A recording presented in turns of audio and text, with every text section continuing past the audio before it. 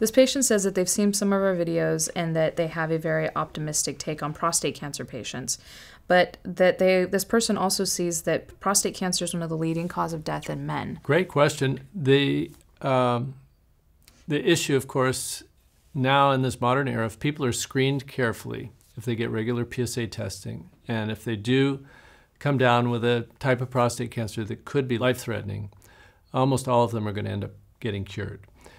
And so we certainly should be optimistic about that. There are occasional rare newly diagnosed men where it all sneaks through, the cancer sneaks through, all the things we put in front of it, and then over another 10, 15, 20 years later, the person is facing early demise. And of course, that's a sad and real thing that happens. That's pretty uncommon. The main problem, of course, is that some men don't get screening, and by the time their cancer is diagnosed, it's already spread around the body, and those people can die within 3 to 12, 15 years, something like that. And that's far more serious.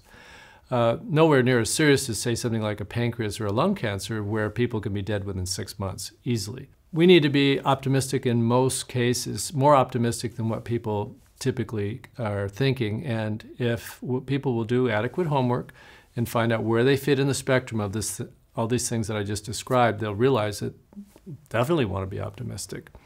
But there are certain situations where people do die of prostate cancer that's very serious. Thankfully, it's getting to be less and less, and it's certainly a relatively small minority of men, of the number of men who have prostate cancer. So our next patient asks if 2.5 years of survival benefit from adding chemotherapy to hormone therapy and a second-generation anti-androgen, is it anything to be excited about?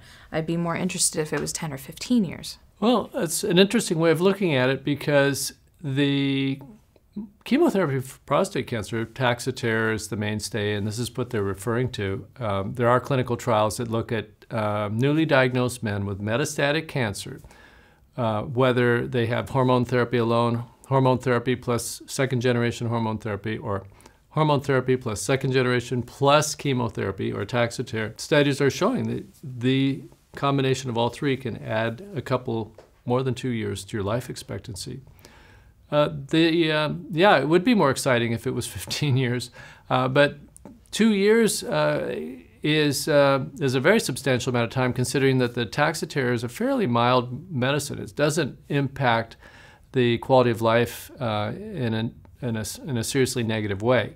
So why not? I mean, if it's the best we can do, why wouldn't we want to grab those 2 years? And you might even get lucky. So who knows when the next big breakthrough is going to be discovered, and if you can hang around for a couple more years, that big discovery may occur during that time period, and you'll be able to catch another wave and buy a couple more years. And maybe you can buy a couple more years.